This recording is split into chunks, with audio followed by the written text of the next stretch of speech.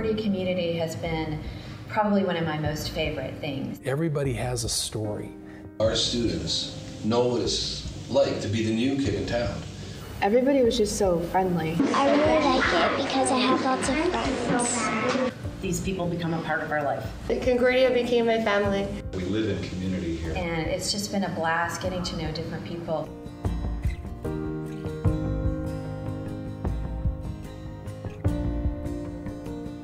When you're in a community, it's about being in a place at the same time with a group of people that have all come for all different reasons, and understanding really that everybody has a story, that everybody has a purpose, and everybody has value in coming together.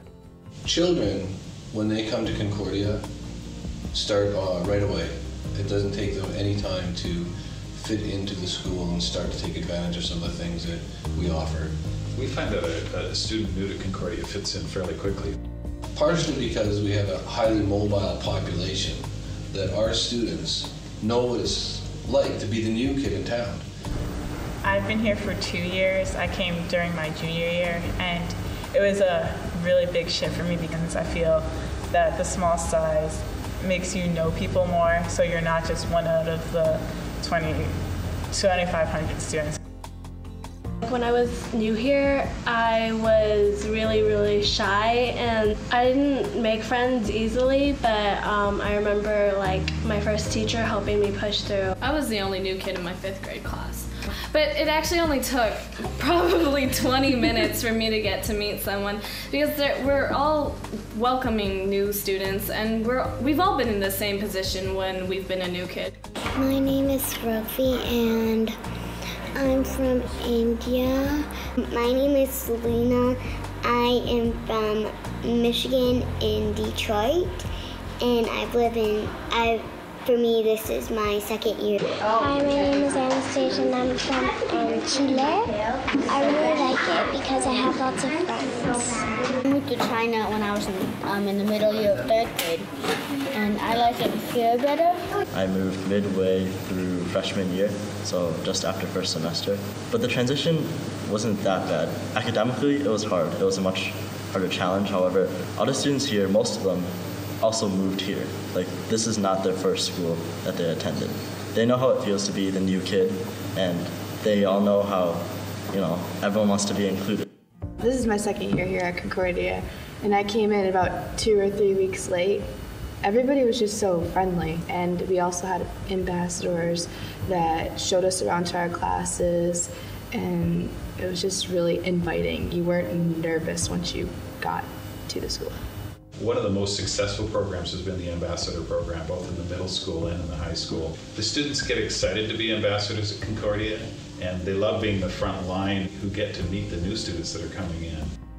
I've never been in a school that has this much support. I'm amazed at the fact that we have an academic counselor and a guidance counselor in the elementary school to help families in their transition. We don't only care about the students, we care about the families in terms of transition as well.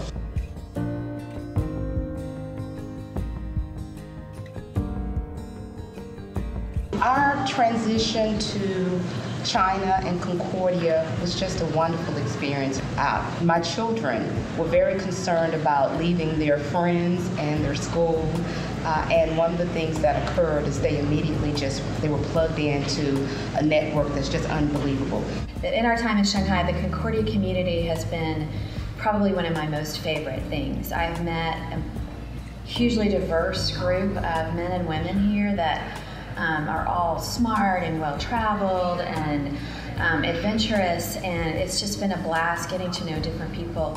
One of the greatest things about Concordia and the community is we become fast friends with people very quickly. Since we don't have family here, these people become a part of our life. When our family moved here about 1.5 years ago, the school set us up with a family who had been here already for about 1 year or so. And she was the one who took me to all of the different places.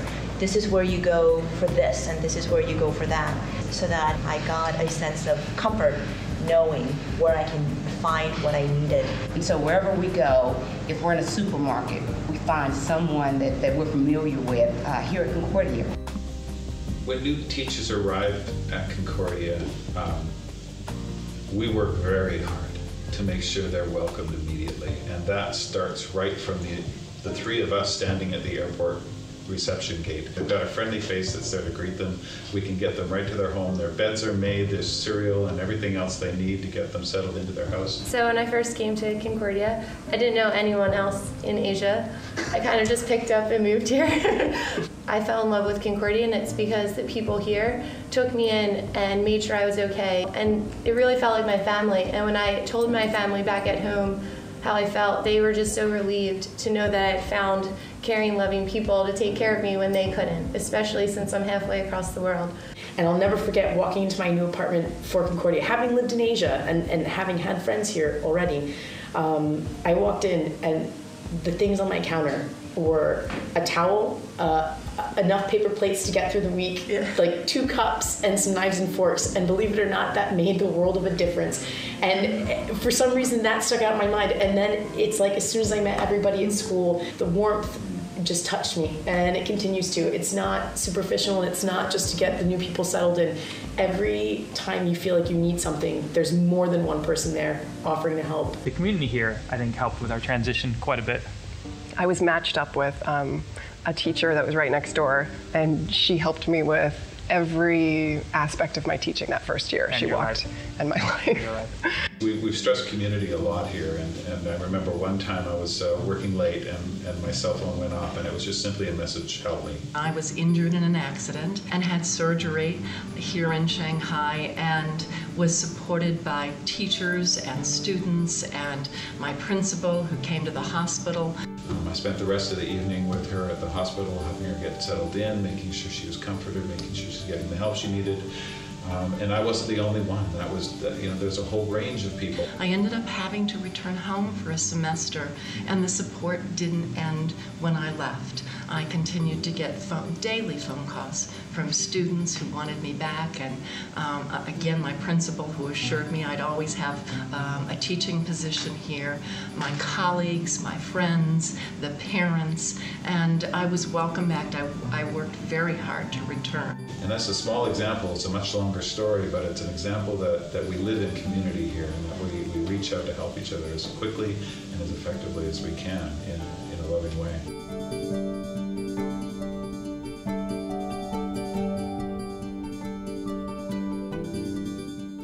When they repatriate, it's different, and I think that's probably the biggest challenge sometimes. It's not so much the coming to Concordia International, because then they expect there's going to be change, but when they go back home, they expect everything to be the same.